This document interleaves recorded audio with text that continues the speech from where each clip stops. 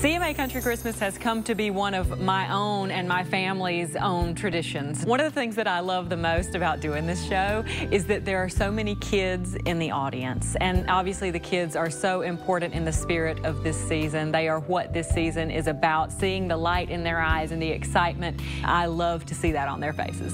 One of the things that I'm really excited about for this Christmas is, as a new mom and my husband and I having Magnus now in our lives as a family of 3 now, we get to start our own traditions. What do you see? All the lights? So this is Magnus in all of his busy self that he wants to get at something. He wants to get at the tree, actually.